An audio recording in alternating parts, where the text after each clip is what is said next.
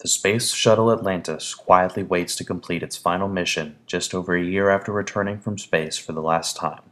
As it's prepared to be put on display at NASA's Kennedy Space Center in Cape Canaveral, Florida, the remaining members of its technical crew finalize the solemn task of its end journey.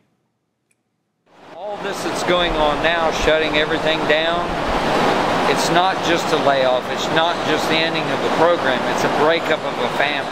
Tell these young folks out there, tell the young people in colleges, build us something better that we can use, because we need to stay in space, we need to be the leaders.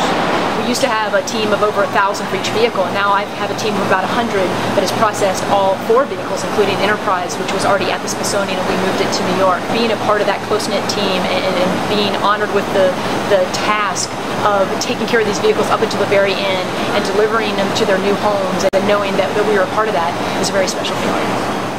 For the Valencia Voice, this is James Tutten reporting.